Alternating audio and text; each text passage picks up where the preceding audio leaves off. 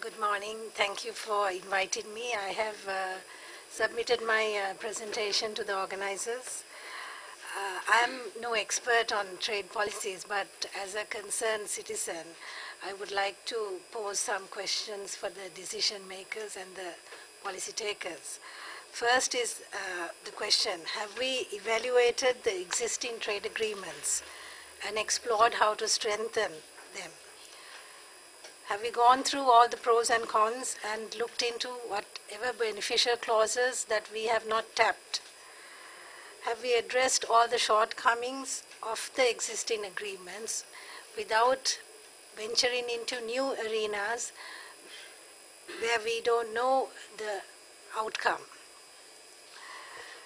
My next question is, how far do technical experts and the general public have a say before any decisions are taken, especially with regard to national policy? I'm taking the subject of ITCA and CEPA because various objections have been put forward to the government by professional organizations as well as the general public, primarily of which is the concerns of the demographic change. If Indians are allowed to work, live, and enter Sri Lanka freely without any monitoring or control systems. As a result, I feel that this is going to create major social unrest in the future, and it is unhealthy for any government to take up, especially the public at large.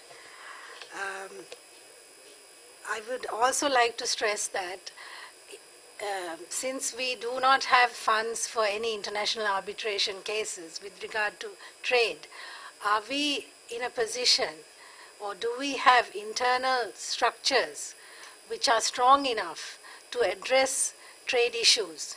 If we do not have internal structures that are strong and that can take in the interest of the country, we should not enter into any agreement without having those structures in place first. My recommendations for the panel is that why do we want to venture into new agreements when we already have existing ones, when we have not explored those existing ones and seen ways of strengthening them? There are enough of provisions already in agreements like APTA and SAFTA. Why are we entering into new agreements without exploring those avenues first? Since Sri Lanka is a very small country and we are dealing with FTAs with very large countries, why do we not stick to safer turf by first going to regional trade agreements instead of bilateral agreements? The most important suggestion or recommendation I like to make is that a government is voted into power only for a term. No government should have any right to be compromising the national assets or strategic areas of a country. That should be a very clear policy that is relevant to any political party that comes into power.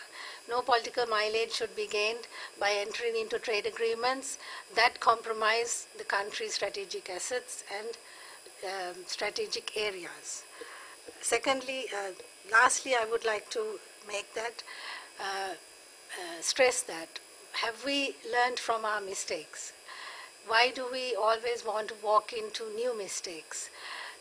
With regard to the trade agreements with India, we must always keep in mind of historical past. We have been forced virtually under duress to sign the Indo-Lanka agreement, and these are affecting us politically to date.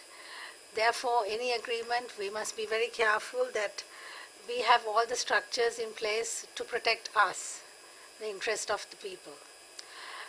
As regards the trade, I must say that we are walking backwards because in the past our kings manufactured and supplied ships to the emperors in all corners of the world. Today, what are we manufacturing?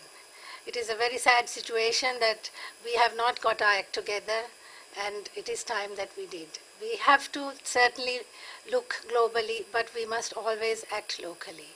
And with that, I'd like to end my presentation. Thank you.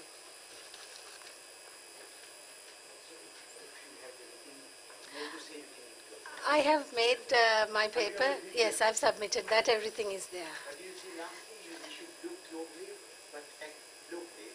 I said look globally, act locally. Okay, thank you very much.